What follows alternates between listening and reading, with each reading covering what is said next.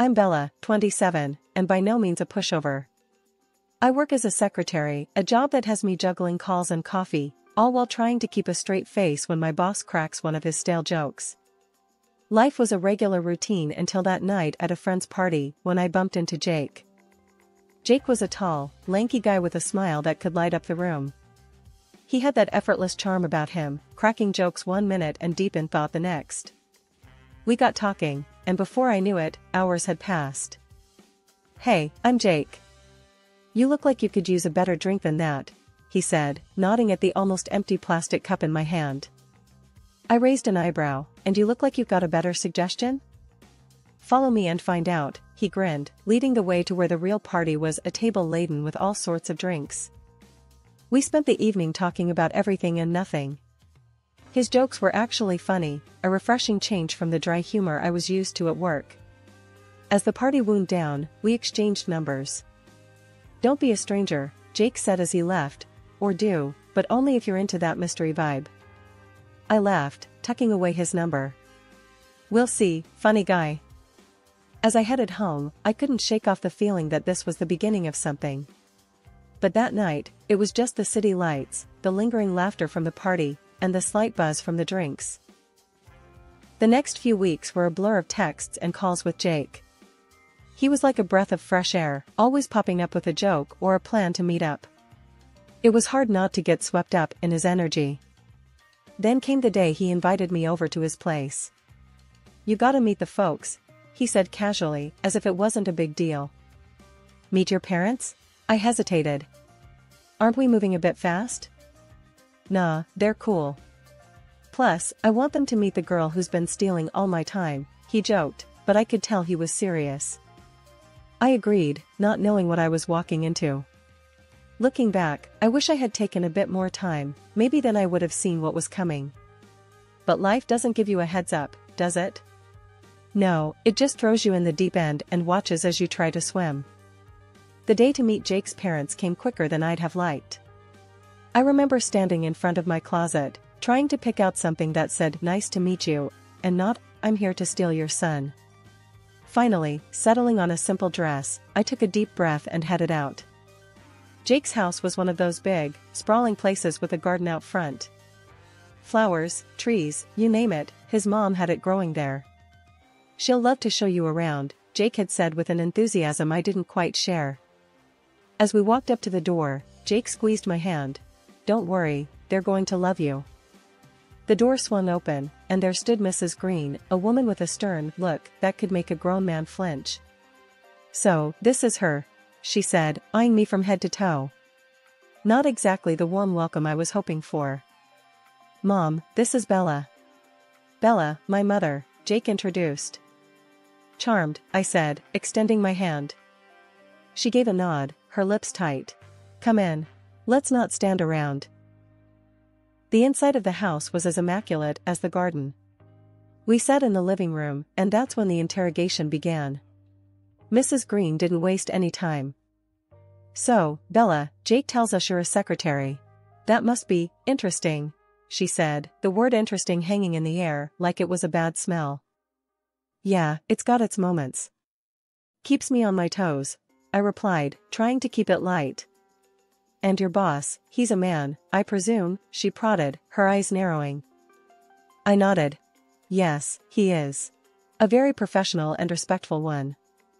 Mrs. Green hummed, as if she had expected as much. "I suppose you spend a lot of time together, being his secretary and all."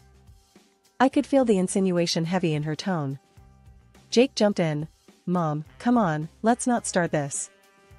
"No, it's okay," I said, feeling a need to defend myself. "We work together, but that's it. There's nothing more." Mrs. Green looked at me, then at Jake, and then back to me. "I see. Well, as long as it's professional." The conversation stumbled on, every topic somehow circling back to my job or my relationship with my boss. It was like she had a one-track mind set on making me uncomfortable. At one point, Jake excused himself to take a call, leaving me alone with his mother. "You know, my son could do a lot better than a secretary," she said, her voice low but clear. I was taken aback.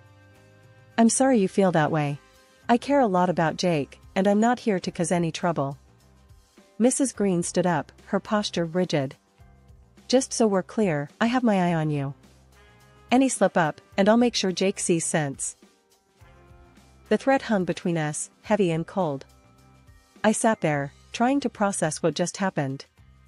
It was clear this wasn't going to be easy. When Jake came back, I plastered a smile on my face, but inside, I was reeling. After a few months of dating, Jake and I decided it was time to take the next step, moving in together. I remember the day I left my small, cozy apartment, boxes in hand, a mix of excitement and nerves bubbling in my stomach. Jake was all grins, helping me settle into what was now our place. It was nice, waking up next to him every morning, sharing coffee and lazy weekends.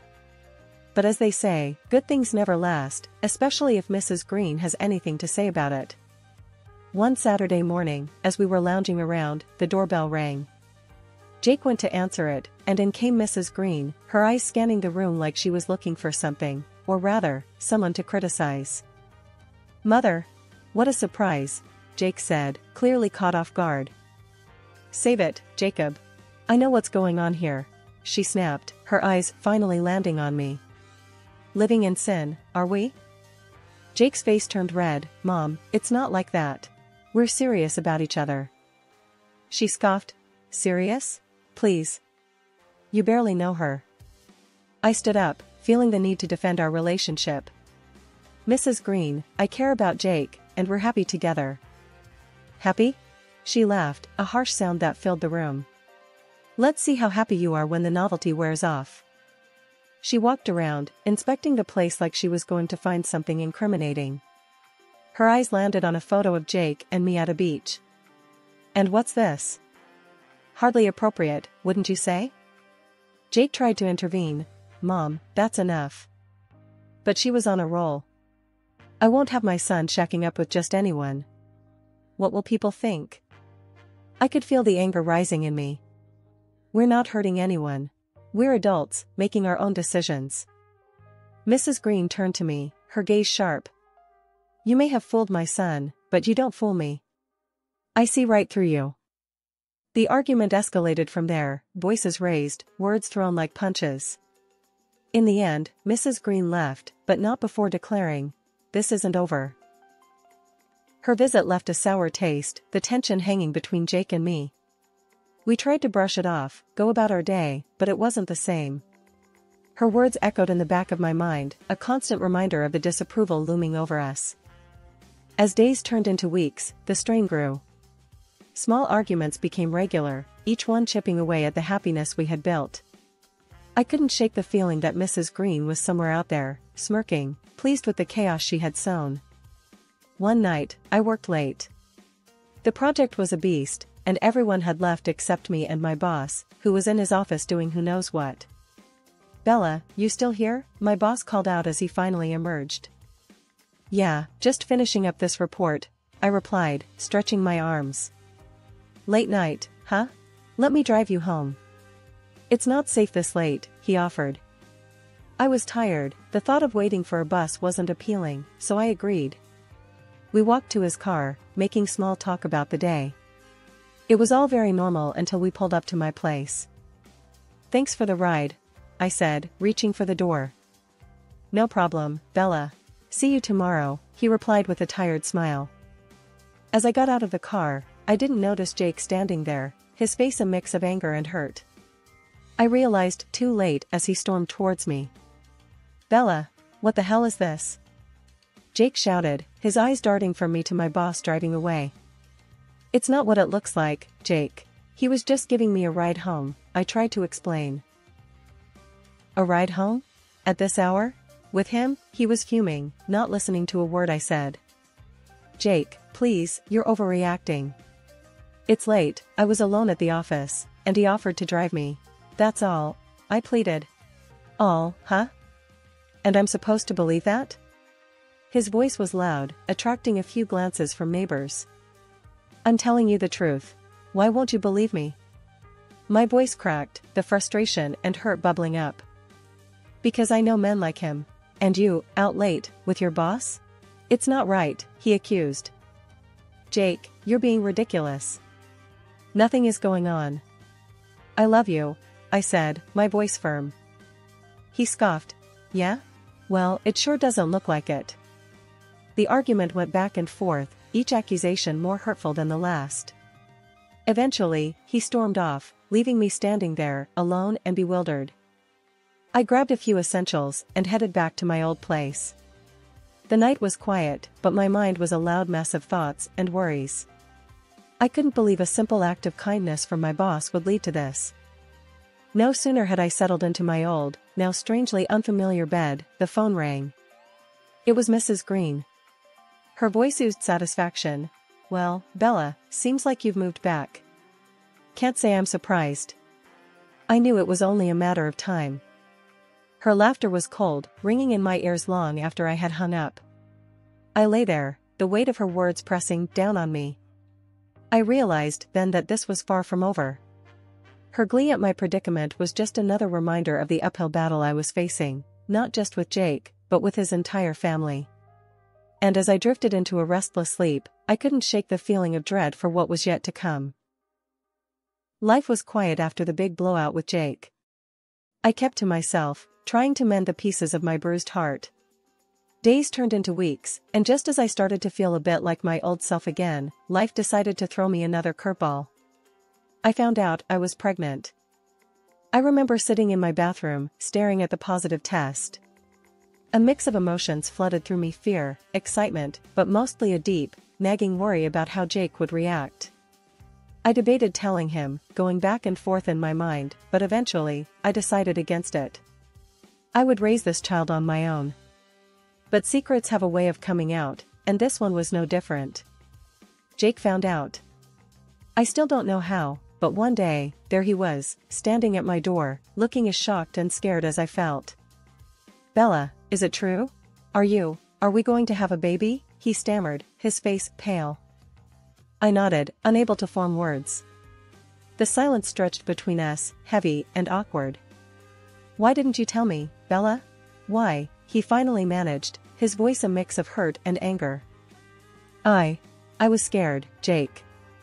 Scared of how you'd react, scared of doing this all alone, I confessed, the words tumbling out. He ran a hand through his hair, a gesture of frustration I knew all too well. We should have talked about it. It's not just your decision, Bella. I knew he was right, but at the moment, it didn't seem that simple. I know, and I'm sorry. I didn't know what to do. We talked for hours, going in circles, the same arguments, the same fears. But as the night wore on, something shifted. We started to see not just the challenges, but the possibilities. Maybe, just maybe, we could do this together. In a decision that surprised both of us, we agreed to start over.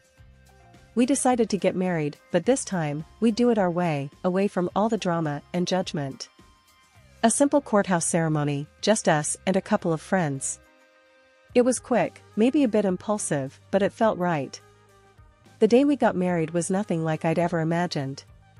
No fancy dress, no big party. Just the two of us, exchanging vows in a small, stuffy room. But when I looked into Jake's eyes, I knew it was perfect. We kept it a secret, not ready to deal with the fallout from his family, especially Mrs. Green. We needed time to adjust, to prepare for the baby, to figure out how we were going to handle everything. It was our little bubble of happiness, fragile, but ours. Jake and I were living in our little world, trying to prepare for the baby's arrival. But we both knew we couldn't keep our secret forever. The day finally came when Jake decided it was time to tell his parents. We gotta do it, Bella. They need to know about the baby, about us, he insisted one morning, a determined look on his face. I was scared, to say the least. But what about your mom? You know she's gonna flip. He took my hands in his. I'll handle Mom. You just focus on you and the baby. So, we went to his parents' house. My heart was pounding as we walked up the driveway. The door opened, and there stood Mrs. Green, looking as stern as ever. Jacob, what are you doing here? And you brought her, she said, eyeing me with disdain. Mom, we've got something to tell you. It's important, Jake said, stepping in front of me slightly. She let us in, the curiosity clear on her face. We all sat down, the tension thick in the air. Jake took a deep breath and began. Mom, Dad, Bella, and I got married a few months back. And we're expecting a baby. There was a moment of stunned silence before Mrs. Green erupted. Married? A baby? How could you be so irresponsible? Mom, it's not like that. We love each other. We're happy, Jake tried to explain. Happy? Look at her. She's trapped you with this child, Mrs. Green accused, pointing a finger at me. I felt my face heat up. I didn't trap anyone. This baby is a blessing, not a trap. Don't talk back to me, girl. I know your type, she snapped. Jake stood up, his face red with anger. Enough, Mom. This is my life, my wife, my child. If you can't accept that, then maybe we don't need to be part of yours. The room fell silent, Mrs. Green's face red with anger, but there was a flicker of something else, maybe fear, maybe realization. Mr. Green, who had been silent till now, put a hand on her shoulder, a silent plea. She looked at him, then back at us, her face softening just a fraction. I need time to process this. We left shortly after, the air between us heavy but hopeful. As we drove away, Jake squeezed my hand. That went better than expected. I laughed, despite everything. Yeah, if you consider World War III better than expected. But it was out now, the truth. We were married, expecting a baby, and for better or worse, his family knew. It felt like a weight had been lifted, but at the same time, a new worry had settled in.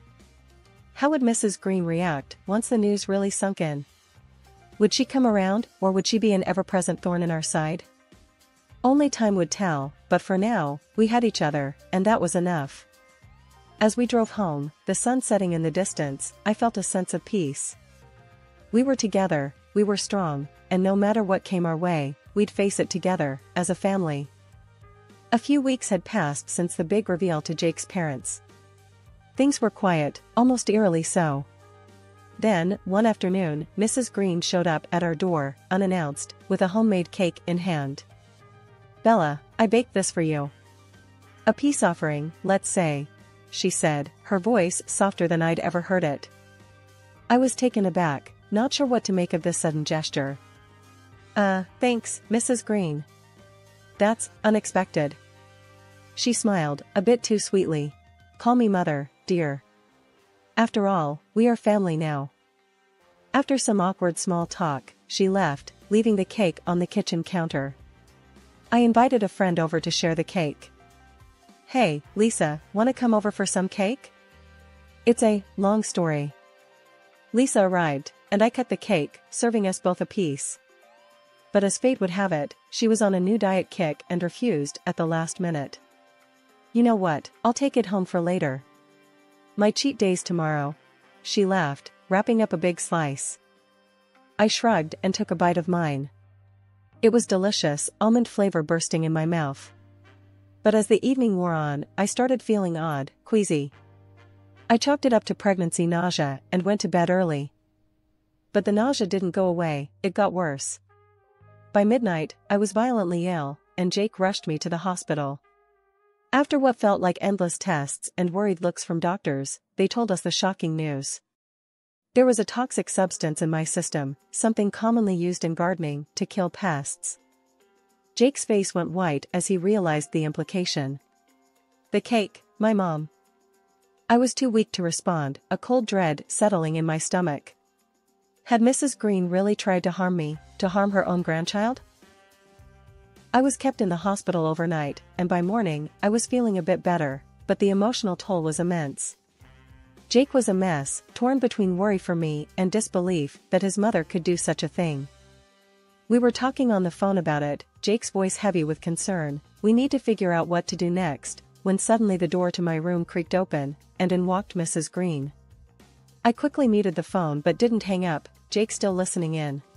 Bella, how are you feeling, dear? She asked, her voice dripping with faux concern. I looked at her, feeling a mix of anger and disbelief. I've been better, I said, coldly. She tooted. Such a shame about the sickness. And the baby? The baby is fine, I replied, watching her reaction closely. Her face faltered for just a moment, a flash of disappointment crossing her features.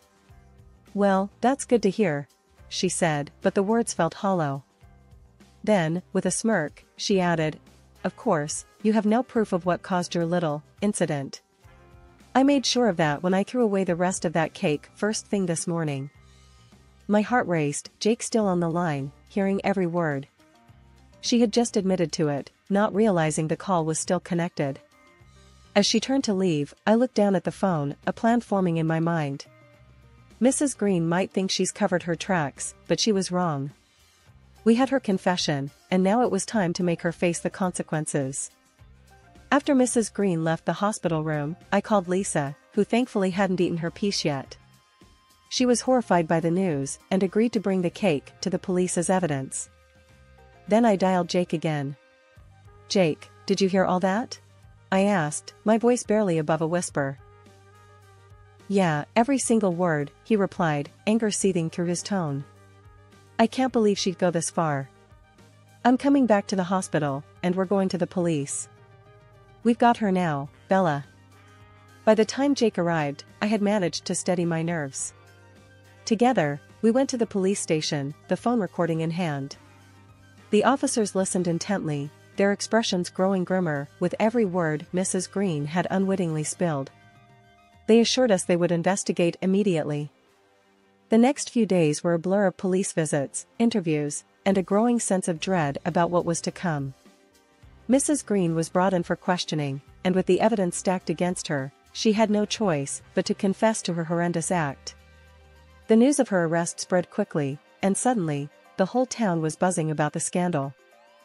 Jake stayed by my side through it all, his support unwavering. I'm so sorry, Bella. I never thought she'd do something like this. I know, Jake. But we're together in this, that's what matters, I reassured him, squeezing his hand. The trial date was set quickly, given the severity of the crime. Mrs. Green faced the judge, her usual stern demeanor replaced by a look of defeat. The evidence was undeniable, and she was found guilty of attempted poisoning. The sentence was harsh, but just, given the potential consequences of her actions. As we walked out of the courtroom, Jake and I both felt a strange mix of relief and sadness. It was over, but at such a cost. His mother, the woman who had raised him, was now behind bars because of her own twisted actions. We decided it was time to move on, to focus on the future and the arrival of our baby. The house felt quieter, the air lighter, as if a dark cloud had been lifted. Our friends and family rallied around us, their support a constant source of comfort. One evening, as we sat on the porch, Jake wrapped his arm around me. We've been through hell, Bella, but we made it. I love you, and I can't wait to start this new chapter with our little one. I leaned into him, my head resting on his shoulder. Me too, Jake. It's going to be a fresh start for all of us. The baby kicked, as if in agreement, and we both laughed. It was a sound of pure joy, a sign that despite everything, we were going to be okay. As the sun set, painting the sky in hues of pink and orange, I realized that justice had been served, not just in the courtroom, but in our lives too. We had been tested, pushed to our limits, but in the end, we emerged stronger, united, and ready to face whatever the future held.